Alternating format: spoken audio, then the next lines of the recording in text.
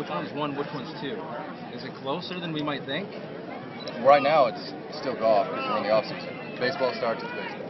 How does golf at all help you in baseball? Maybe not even the physical part of it, but the mental approach to it. I think the competition, to being able to come out here and compete with guys, I think that's what's nice and what's fun about it. To go out there and try to be sharp. I played with my buddy Derek over here, and we got some ruthless matches. Can't say I win very many of them, but they're always fun to go out and play. I know in the off season some